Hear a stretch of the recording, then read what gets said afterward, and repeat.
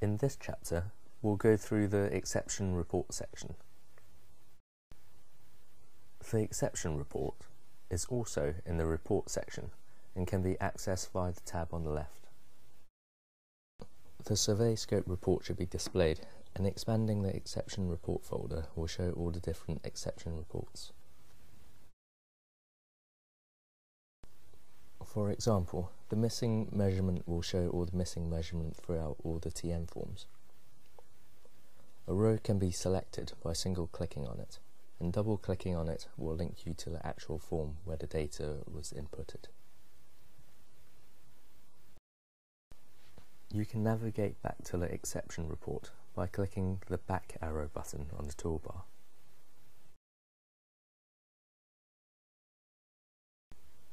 Clicking on Print Preview will generate an exception report in PDF format. All the other exception reports work in the same way.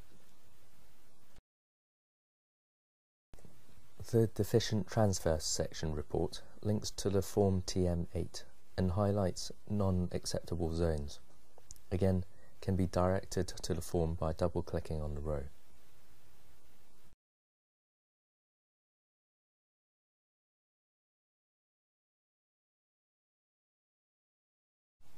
Double-clicking on it will direct you to the cell where you can correct the abnormally high reading to a more sensible value.